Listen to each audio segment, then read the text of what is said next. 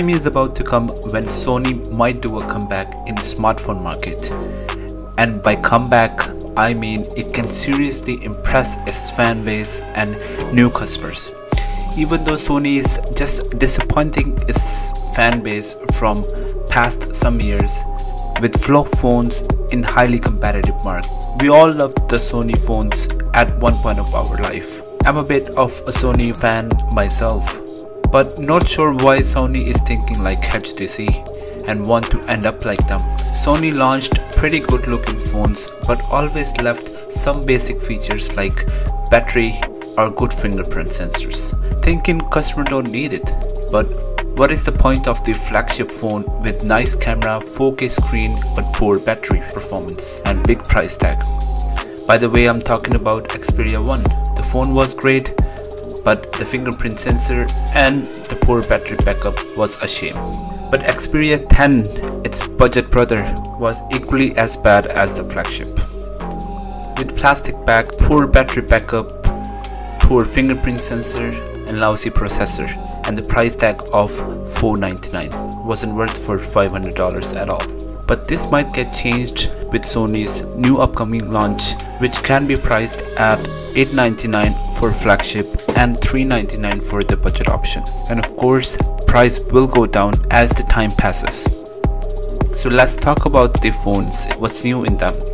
First of all, the name of the phone is used for both of the phones is taken from Sony's most popular camera segment Mark II or Mark I, and the numbers are meant to be in Roman, by the way. So starting with the flagship Sony Xperia 1 Mark II, which will have 865 processor, which comes with 5G ready as default. And as a surprise, Sony decided to keep the headphone jack with hi-fi audio jack for the superb sound quality, but biggest improvement is the battery. Yes, it will be 4000 mAh this time, and which should give at least 1 day of full use considering 4K OLED screen and 5G. Stereo sound setup and no notch or punch hole might be something refreshing. Plus 21.9 ratio display is appealing to many people including me.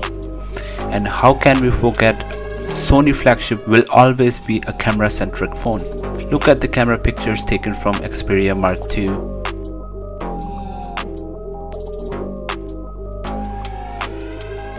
Certainly looks great. Cinematography Pro, powered by Cine Alta, 21.9 ratio movie recording. Pre-installed app which will give you the access to similar parameters and color settings as professionals.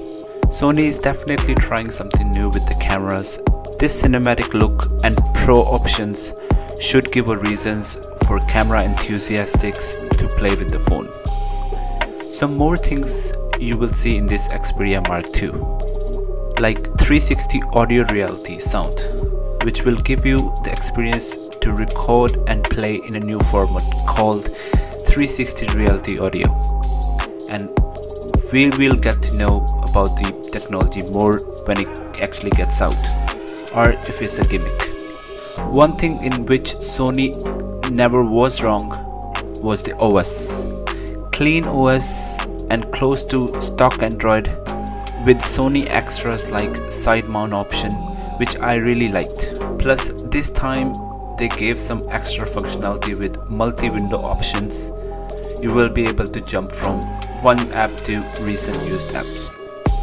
Talking about OS, both phones will be shipped with Android 10, and with Sony update track record, customers should at least get a couple of major updates. So let's talk about the budget options, which is Xperia 10 Mark II, which can be priced at $399 or maybe same as before $499. But I really hope Sony launches this phone for $399, as iPhone SE and Pixel 4a will be the big challenge for this phone. So in looks department, phone is okay, which with some chunky bezels on the top and the bottom. But the good thing is it has 6-inch OLED screen and a headphone jack on the top of the phone. We will see IP65-68 water resistant rating, which is the flagship grade feature. A triple lens camera featuring ultra wide angle, and telephoto lens with automatic AI settings according to different scene setup. Phone will record 4K footage with steady shot option. Battery will be little bit on the smaller side, which is 3600 mAh, but should do fine as it need to support smaller screen and no 5G. Rest of the things like multi-window and Android 10 and clean stock OS will be the same as Xperia 1 Mark II.